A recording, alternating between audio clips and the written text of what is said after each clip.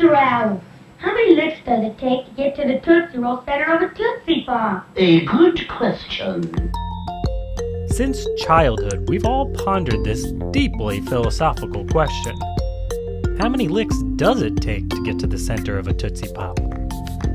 And now even mathematicians have sought to solve this childhood mystery. The original inspiration for the study was not to look at candy itself, but to look at the fluid dynamics of dissolving. So it was a little more boring of a motivation. And then later we realized it'd be fun to think about what it means to eat or consume candy. It turns out that studying lollipops dissolving applies to rivers eroding landscapes and pills dissolving in the body. To learn more about these vanishing acts, Ristroph, along with Jinzi Huang and Nicholas Moore, designed experiments to see how the fluid moved around the suckers. But they couldn't use just any lollipops. It had to be mathematically perfect candy.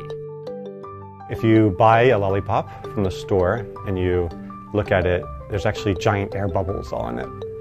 And this is a little troublesome if you're like a obsessive compulsive mathematician, right? Because you're trying to look at the change in shape and then suddenly this big divot appears in your candy because there's an air bubble in there. So we tried that, and after a little bit of frustration we decided we were going to make our own candy. And we make it in a way that ensures there's no bubbles inside of it. The team created differently shaped lollipops so they could watch how each disappeared. As mathematicians, we like perfectly symmetric and beautiful shapes.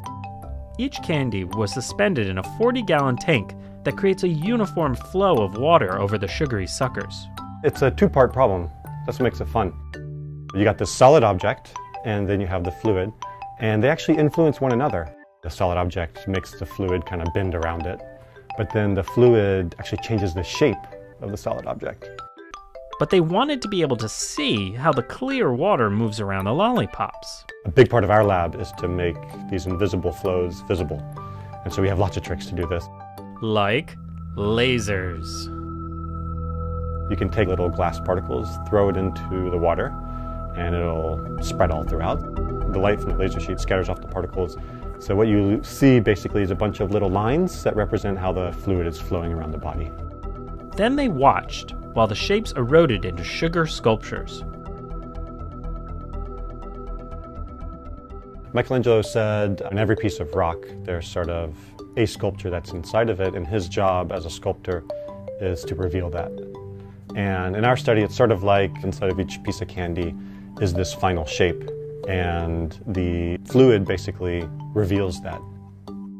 What we found is, regardless of the body you start with, whether it's a sphere, whether it's a square, whether it's a cylinder, it eventually makes this nice curved, polished, beautiful round front that's facing into the flow.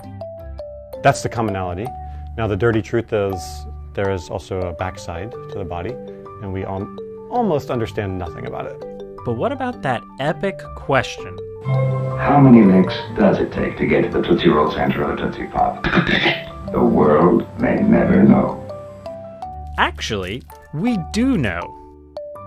You can view licking a lollipop as basically washing a fluid over the lollipop at that speed. Using a fairly complicated formula, they arrived at a golden number. 1,000 licks to get to the center of a lollipop. But that's a fairly rough estimate, since the Applied Mathematics Lab can't incorporate your tongue and saliva measurements into the equation. I would be very excited to have people actually test that number. So would we. Take the Science Friday Lollipop Challenge to find out how many licks it takes for you. All it takes is some time, a lollipop, and a tongue.